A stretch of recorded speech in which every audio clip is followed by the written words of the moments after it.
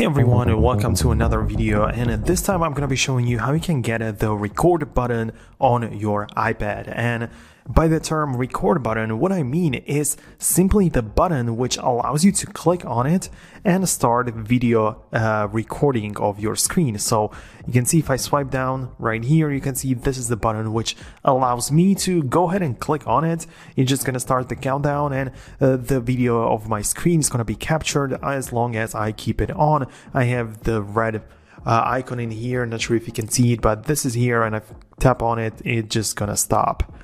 But anyways, the way to set it up or to make it appear there is by going to the settings and navigating to the control center.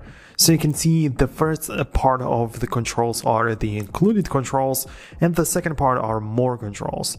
And for example, if I want to add the dark mode, I just have to click on the green plus, and it's going to appear here. So you don't have it here in this section where the included or enabled controls are. Instead, it's somewhere at the bottom, so you can see screen recording. You just need to click on the green button, the green plus next to screen recording, and now it's going to appear in the control center. You can of course just mess up with the order, mess around with it, make it show up anywhere that you want, but just make sure that it just moves somewhere where it is accessible to you. However, the button doesn't only have one function, like clicking on it. I mean, you can also hold down on the button and more things are going to pop up. For example, the microphone is probably the most important one, so you can enable it or disable it.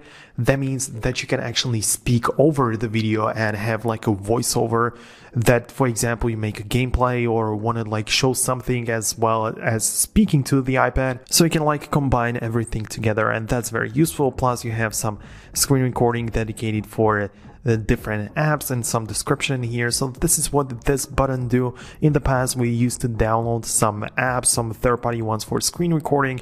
Now it's all possible within the iOS.